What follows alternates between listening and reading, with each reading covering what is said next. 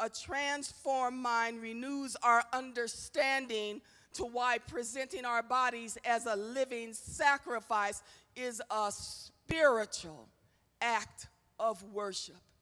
Conforming to this world is no longer an option. It's no longer an option. It's not, one day I will and one day I won't. I'm going to show you that this is practical and it's automatic if you just do as the word says. So as I was studying, I was wondering, I'm like, Lord, what kind of introduction can I give to a scripture passage like this? And he gave me an example of an instance in my life where something radically changed my life. 2004, Men and Women of Vision. Radically changed my mind, my whole life.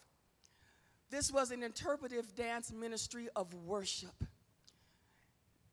These young people, they ranged from the ages of 19, late teens into the mid and early 20s. These young people loved God. I loved God. They loved to praise him, and I loved to praise him. And the experience changed my life from even there. This was our routine. We would hold practice in the basement of my home, and we would put on worship music, and as they came in one by one, they would take some personal time of reflection with God, just them alone.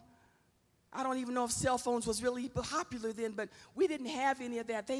One by one, they would spend time with God. And then as everybody came together, we would pray. And then we would have a Bible study, because the Bible study would keep them focused on who they were dancing for and why they were dancing. And when they would prepare their bodies, even in that, they would prepare their bodies and stretch their bodies and just absorb the worship music that they were stretching to. And I believe it changed their lives, because I know that it changed my life. It took me from a place of praise to a higher level of worship. Because when you do that often, and you do that week by week by week, it makes a change in you. And everything about you changes. You become more aware of how you live your life for Jesus. You become more aware of the things that are not pleasing to him, and you have the power to change it, because God gives you the power to change it. If you say that you believe in Christ, then belonging to him makes us behave differently. It makes us behave differently. And a change will come. A change is going to come. Now we're in the book of Romans, and the scripture text was read. Paul did not start this church. Pastor Karen, she had us in the book of Romans, and I'm kind of slingshotting around from the 3 and 4, or the 3 through 8, 4 through 8 that she read, and I'm going to do the 1 and the 2. And it's important that you know this so that you can properly apply that. Amen. So Paul, he did not start the church, but he was appointed by God to be the apostle to the Gentiles, which means he had the authority, not by man, but the authority by God to show them and teach them the foundations of the faith. But he didn't start this church. There were some Roman Jews at Pentecost that experienced the Holy Spirit, and they went back to Rome, and they took this experience with them. And now they knew that God was not only for the Jew, but he was for everyone. And so they welcomed them into their faith and into their fellowship. Well, there was a little issue there. Doesn't sound like it would be, but it was. You see, these Gentiles, they came as they were. Just like me and you, we come as we are. They came as they were, but the problem was that they lived in a polytheistic environment and society. They worshiped more than one God, and it came natural for them. It's just something that was part of them. And so they received Jesus, but however, they received Jesus along with. That's a problem. And the Jews that came back who had the experience, they were still adhering to the law. And so they felt that these Gentiles that they welcomed into their faith, that they had to be circumcised in order for Jesus to accept them. That's a problem. So that's why Paul is writing this letter, because the church was divided. Paul writes in Romans, in the chapter 1 and 11, he says, I long to see you so that I may impart some spiritual gift to make you strong. They were weak because they were divided. Amen. And so that spiritual gift that Paul wanted to bring to them was the knowledge of the faith, so that he could get them back on the right track. Amen. But something had happened there. Something had happened. Claudius, who was also, he was the emperor, and he was also deemed to be worshiped as a god. He was annoyed because of all the friction from the Jews and from the Christians, and he wanted them out. He wanted those Jews out, and he expelled them. But along with that went the knowledge and the foundation that the Gentiles needed to grow as a strong church. When they came back in 5 years after Claudius had died, they found the church was more devastated than ever. Not only did they not want to abide by the law, they were idolaters in the church of God. So that was a problem. And this is how Paul, he approaches the correction of this church. First of all, he addresses that God is sovereign. God is one. God is holy. God is the creator of all things. All things are created for him and by him. He teaches them that man has fallen from grace. And he says that all of us have sinned and fall short of the glory of God. Everybody, Jew and Gentile, everybody has fallen short of the glory of God. So God's wrath against the ungodly and against the sinner is just and it's righteous. The wages of sin is death. God had mercy. We're talking about God's mercy on fallen mankind. See, God's mercy, he loved the world so much. At the center of his mercy was his love and his compassion. Amen. God's mercies is God made him who had no sin to be a sin offering for us. And all who sinned and fallen short of the glory of God was saved only through the atoning blood of Jesus Christ. We're justified through Jesus, and we're saved from God's wrath through him and only him. Salvation is for everyone. This is what Paul is spelling out to them. He wants them to know about these mercies, and it's important because when we go down to our scripture text, it says, therefore. We're saved by grace. There's nothing that we can do. We're saved by grace, not works. And salvation has come to the Gentiles, who would believe. Forgiveness comes through the atoning blood of Christ, and we're freed from the grasp of sin because the Holy Spirit now comes within us and empowers us to live right. So in view of God's mercy, this is the behavior that we should have. Paul makes a shift now, and he goes from the foundational teachings to the practical application. This is spiritual, but it's also practical. Don't get so spiritual that you don't think God's word is practical. It was written for me, and it was written for you. So the scripture text starts off like this. It says, therefore I urge you, I implore you, I beseech you, brethren. He's begging them. He wants to get their attention. He says, in view of God's mercy, in view of what he's done for us, in view that he died for us, in view that he shed his blood on the cross for us, because we couldn't do it, only God can do it. So in view of God's mercies, he says, present your bodies as a living sacrifice. So God, he fixes the dilemma that we find ourselves in. God did it. It's his tender mercy. From his tender mercy, he did it. Oh, he had mercy on us. So in view of that, we have reverence for him. We have reverence for him, and we honor him with sacrifice. So he says, in view of God's mercies, offer your bodies as living sacrifices.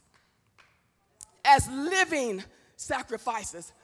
Why does he say as living sacrifices? Jesus died for us. And so when we come to the altar of Jesus to be covered by his blood, we offer our lives. We offer our lives as a living sacrifice. But in sacrifice, we know also that something has to die. And what dies? Our sin nature. Jesus died, he took the penalty, and he took all the sin. For now and forever, he died. He died. So we come living, giving him a sacrificial life. Amen. Amen. He died. So he says, present your bodies as a living sacrifice, holy and pleasing to God. This is your spiritual act of worship. When we come to the altar of God, we come in worship. And what do we find there? We find the blood of Jesus. The blood of Jesus is life. And we're sprinkled with the blood of Jesus. And we're cleansed. And through the blood of Jesus, we're atoned for. Through the blood of Jesus, we're justified. We're not guilty. God looks upon us as a new creation in him. Hallelujah. And so when we come to God and we present our lives, then it's him that makes us, it's Jesus' blood that makes us holy and pleasing. It's a spiritual act of worship. And so that's what we do. That's what we do. We bear our cross daily, huh? We bear our cross daily. It's a spiritual act of worship. Let's summarize down. So our sacrifice is a spiritual act of worship, and we're turning from our sin nature to be covered by the blood of Jesus, and we're intentional in honoring him by sacrificing our whole being. Not just our body, but our mind. Not just our mind, but our spirit. Our whole being, because if we present ourselves holy to God, then he makes us holy and pleasing unto him. Hallelujah. Thank you, Jesus. Thank you, Jesus. Hallelujah. So we honor him and we praise him. Oh, Jesus, a change is going to come. Worship is a spiritual act of intimacy. A spiritual act of intimacy. Jesus prays in the book of John. He prays for all the believers, and he says, just like, Father, that I am in you, and I'm paraphrasing, I am in them, and they are in me. We are one. We're one in him. We're one in Christ Jesus. We're one with God. It's a sacrificial life that we live. It's a sacrificial life. And so the word in Greek for intimacy is to know. We have to know him. So there's this bumper sticker that I used to have on my car, and I didn't really like bumper stickers that much because I thought that they made cars look all messy. I remember back in the day, and I'm going to date myself. Y'all going to know how old I am here in a minute. But they would have these Volkswagen buses, and they would have these They would have these bumper stickers everywhere. They were on the windows, on the bumpers, on the front window, back window. You couldn't even see in. And I thought that looked so ugly and so trashy. Now they don't have the bumper stickers no more. They just tint the windows. That's better, but you still can't see in. But anyway, this bumper sticker that I had no Jesus, no peace. And then at the bottom, it also said, no Jesus, no peace.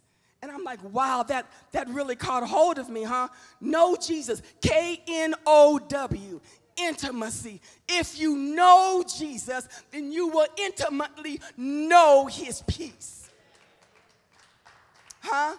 But then at the bottom where it said no Jesus, it was N-O. No Jesus, no peace. If you don't know Jesus and there's no Jesus in your life, you will have no peace. If you're living your life and you say that you know Jesus, but you're living it like there's no Jesus in your life, there's no way you can know intimately his peace. No Jesus, no peace. And so Paul was telling them, he went on in verse 2, he said, if you want to know Jesus and you want to know his peace, and now that you have submitted yourself and presented yourself as a living sacrifice and Jesus has made you holy and pleasing to God, he said, then don't conform to this world any longer. Not to the pattern of this world any longer. So in the Greek, the definition for the word conform is the pattern or to fashion yourself after something. In this case, it's patterning yourself after the world. Now, the world is ever changing. The world it's always changing. And in that change, it gets further and further and further away from God. So now if you look at where you are over here, you're all cleaned up. The blood of Jesus has cleaned you up. Your mind is on him. You're not conforming to the pattern of that anymore on what's behind you. He says, so don't allow the world to influence you. Don't allow the world to make the change in you. You have to keep your minds on Christ. So he says, don't conform to this world any longer, but be transformed by the renewing of your mind. I said, oh, I like this, Jesus.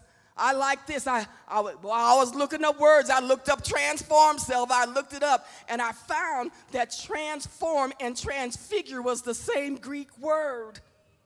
Oh, and I'm like, ooh, this is good, because it took my mind to the Mount of Transfiguration. Peter, James, I got it right this time, and John.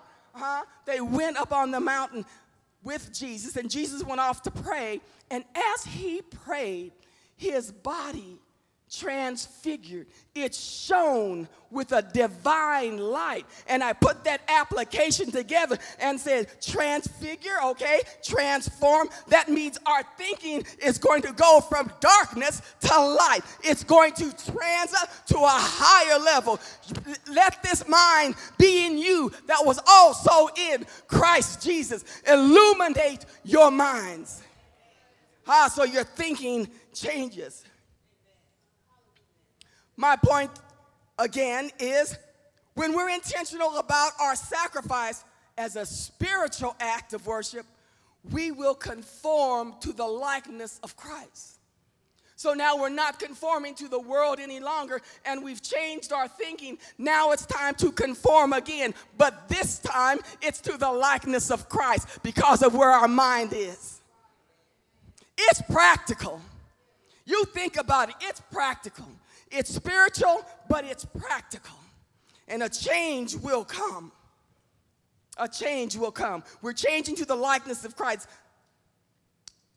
And in transforming, we allow the Holy Spirit to renew our minds, and it gives us a different perspective. It gives us a different perspective about life. Amen. Amen. So we're more conscious and aware of the things in this world that aren't pleasing to God, individually and socially. With renewed minds, it's easier for us to make the necessary adjustments that we need to make because we want to please him, because we love him. It's a spiritual act of worship. You bring your life to him. He sprinkles you with his blood, and he cleanses you. And we thank him, and we adore him, and we extol him because of his tender mercies. It's a spiritual act of worship. As a result of transformed thinking, we find that now we're conforming to Christ. Point.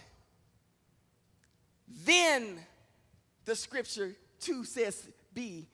Then, and only then, after you've done all these things, he says, then you will be able, you will have the ability to test and approve, to discern, to be able to tell the right from the wrong, to be able to tell what's pleasing and what's not pleasing, to be able to tell what you should change and what is good.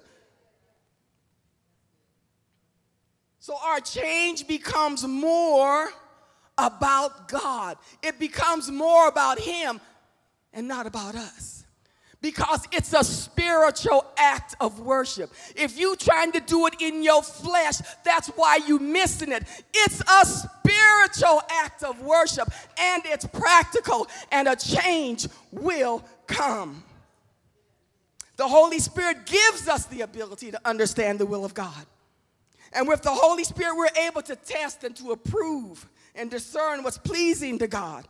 Our senses are heightened, and we're more aware of what's acceptable to his will. So God he's providing all of this for us. And all he's asking for is a sacrificial life. Bring yourself as a living sacrifice, and let me clean you up and show you what I want you to do. If you are trying to do it by yourself, I'm going to tell you what, take Jesus' hand. Amen. So if there's some people that say, well, you know, I've tried that. I've tried that, and I really don't see a change.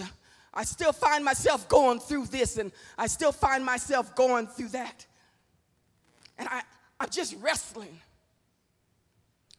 And I'm here to tell you that change has already begun. Because if you're wrestling, that's indicative to the fact that change has already begun in your life. Because if it hadn't, there would be no reason for you to be wrestling. Hallelujah.